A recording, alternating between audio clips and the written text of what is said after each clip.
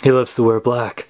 Wait, who? I meant a black man. Okay. What up, big kids? Here's my big review of the movie Men in Black 3. Now, of course, this is the third installment of the Men in Black trilogy. 10 years after the last film and 15 years since the first.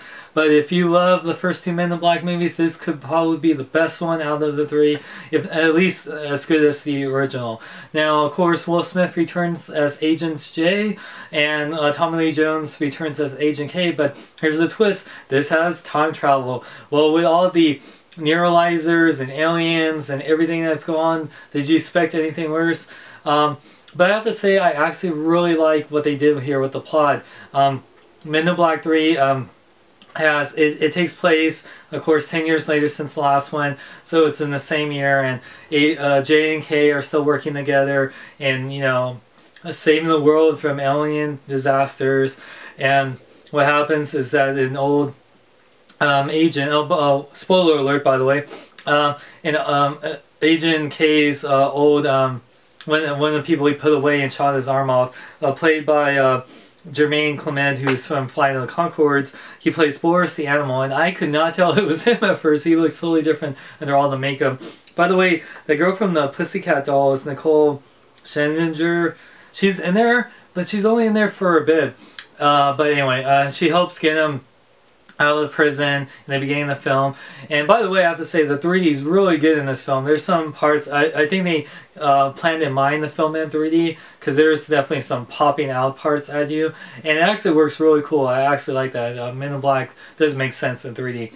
And anyway, so he goes back in time and kills Agent K. So now it's the timeline's been changed. K never helped, never stopped him, and then there's the alien invasion because he wasn't there to stop it before. So Jay has to go back in time and save him. Which, here's the cool part, because Tommy Lee Jones is only in the beginning and the end of the film.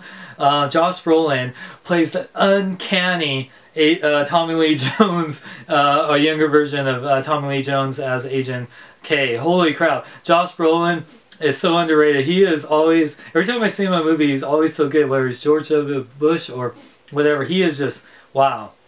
He is so good at playing like Southern like characters, I guess. Because man, he was just uncanny. I mean, you almost forget that it's not Tommy Lee Jones, because that's how good Josh Brolin is. Will Smith, of course, just as charming, just as entertaining and funny. And now, hell no, I will wipe the shiznit out of, you know, Andy Warhol. Anyway, it's some cool things with the past, seeing, you know, Men in Black, how they deal with things in the past, seeing how the technology was, seeing things, you know, with Andy Warhol and, you know, aliens. By the way, I love the little nod of Lady Gaga being an alien, just like how Michael Jackson and Oprah and other people were aliens before. I do, one thing that was cool about this film I didn't expect, whereas the two films did have some touching moments, the first two, you know, from here and there with love interests or whatever. This one, it explores the Agent K and J relationship, and shows why Agent K is the way he is, and why he recruited Agent J. And that scene where you find out Agent J's father and the son at the end, oh my god, that was so touching. And I did not expect that at all. And yeah, I mean, it was definitely some great. And with the, you know, what's cool about this film, you know, just like the Men in Black films, Rick Baker's aliens look great. You know, just like the Star Wars Cantina scene, all the mixture of aliens are always good to watch.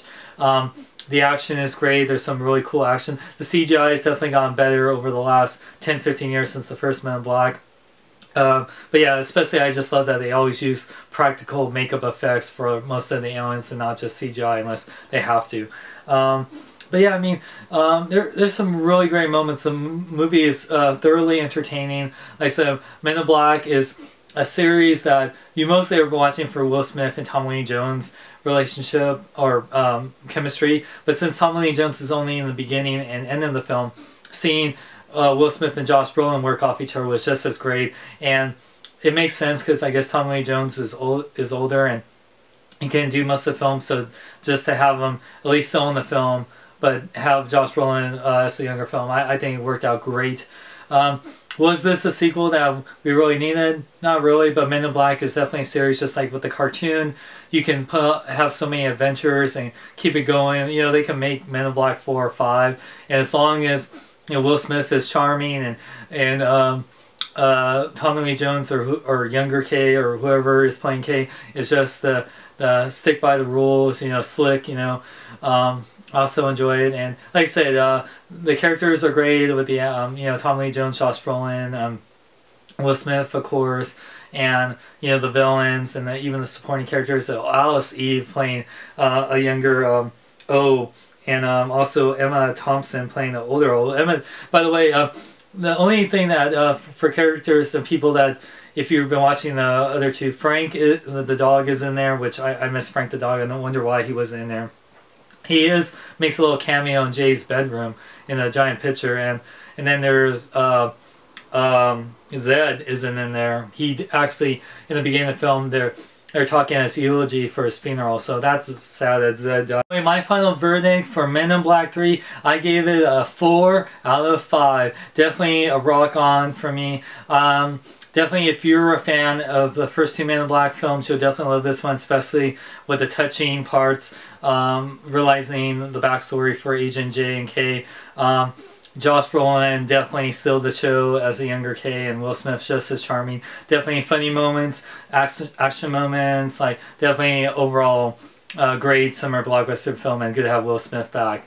And if you didn't like this review and feel like you wasted your time, just look at this little picture here. But don't forget to go to bkbn.net. Oh, also check out Ripped Apparel, where you get awesome t-shirts like this Star Wars Hunger Games t-shirt.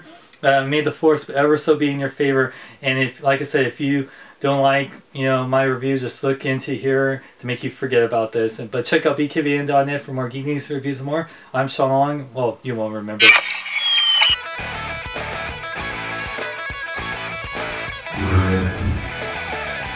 Go to bkbn.net. Go to bkbn.net. Go to bkbn.net. I tell you to go down. Let me see you just bounce with me. Just bounce with me. Just bounce with me. Just come on, baby. Just. Oh, hell no.